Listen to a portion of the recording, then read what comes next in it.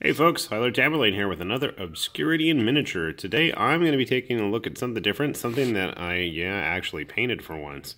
This is the Lord of Malice from Creature Caster Studios. I believe they're studios, and they're miniatures. But anyway, Creature Caster comes to us out of the Great White North of Canada, and I know they ran a Kickstarter a few years ago for kickstarting off their new figures, and this guy actually is one of the later releases. He came after the Kickstarter. I was a Kickstarter backer.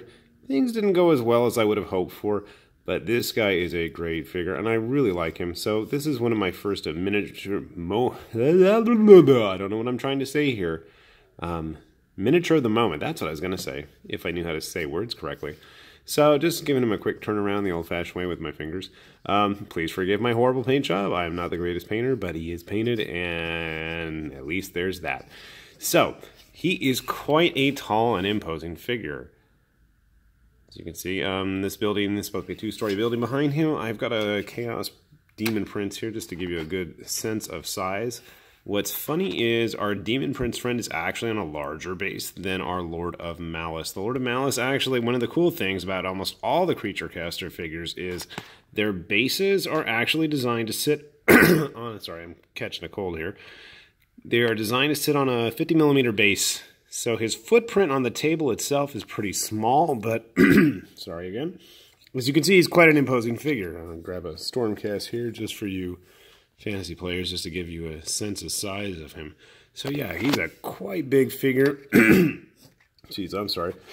And he actually comes with a couple of optional parts, and that's another thing I've really liked about a lot of the Creature Caster figures that they've released post-Kickstarter, is they always have some kind of optional part. So he came with an optional head, and he had an axe instead of the sword. I went with the sword. Originally, I had started to paint him up like Be'lakor from Warhammer, since there was a bit of an obvious stylistic choice to make him look like that. But in the end, I thought, you know what, I've got so many Khorne demons anyway, I'm just going to go with a red scheme. And in case I ever get a second one, we will just go ahead and paint that one up like Be'lakor, except give him the axe. So as you can see, he's got like cool little bony armor all over him. I know I didn't do the best paint job, but you guys out there that are better painters than me will let you do him justice.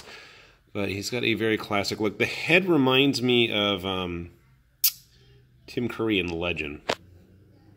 That's what I was thinking of. I knew it reminded me of something, so I think that's why I went with it. The other one had a big crown-style set of horns, but I didn't really care for it as much. I don't know what I would did with these like bony protrusions on the wings. I'm not sure if those are actually supposed to be filled in.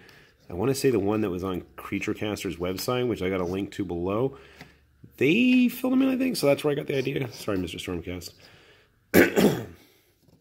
So yeah, big, impressive figure. He doesn't take up a whole lot of real estate on the table, but he is quite imposing and impressive, especially if you're going to bother painting him. Got a nice wingspan to him. You can see he takes up a nice chunk of space there. Puny space right next to him just to see. So yeah, this dude means business. The other nice thing is he's quite reasonably priced for his size. So he is a resin figure, and if you are anything of a resin collector, you know that these things, the bigger they are, the more expensive they get naturally.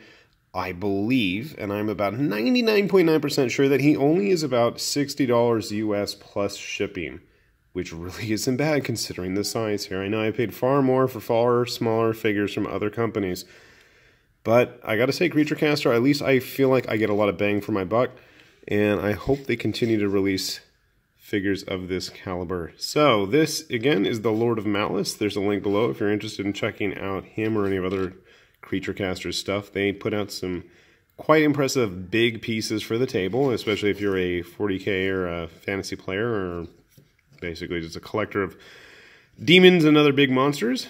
So again, check them out. Thanks for watching. Hope you enjoyed. Plenty more where that came from. Bye.